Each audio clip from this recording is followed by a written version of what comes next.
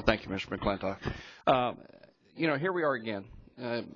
Ms. Schwartz starts off by saying that we refuse to consider a balanced approach. All I can say is not. I mean, every time I've spoken today, we have considered revenue. We put revenue on the table with our budget, with tax reform. You want to get rid of the loopholes? Look at our tax reform plan.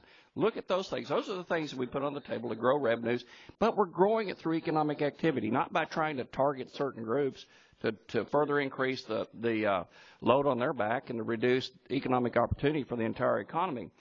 The next statement that's been made is we're trying to balance the budget on the backs of the middle class and the poor. Nothing could be further from the truth. What we're trying to do is take the impact of the Obama Democratic economy off the backs of the middle class and the poor that have been shoved there because of poor policy decisions. Look, we continue, these programs continue to enslave people to being hooked on government handouts and that are paid by hardworking taxpayers. The balanced approach we want is more revenues from tax reform and from greater economic growth. Let's talk about the Buffett tax for a minute.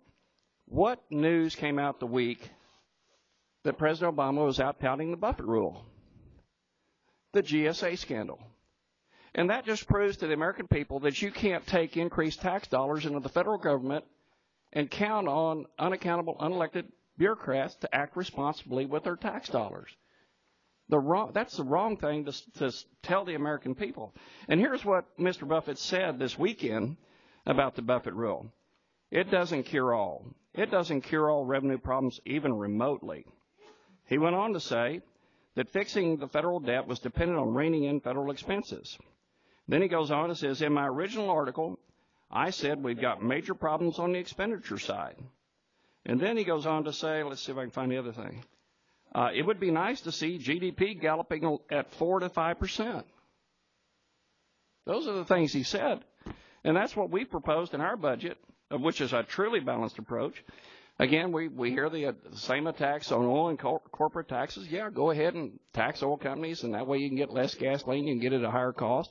Go ahead and tax corporations. That way you get fewer jobs. You can run more of them overseas. You talk about spending money on education. Yeah, I agree we need to spend more money on education, K-12 and higher ed. But that's a state and local function. So if you want to give states and local governments more money to spend on higher ed, grow the economy so that they have more revenues coming into their respective budgets. Again, these dollars don't have to go through D.C. Leave them at home where the people can spend them better. Let's talk about examples of trying to tax a smaller and smaller group. In 2007, California had 144,000 taxpayers out of a population of 36 million that paid over half the total tax load of that state. Those millionaires are moving to Texas.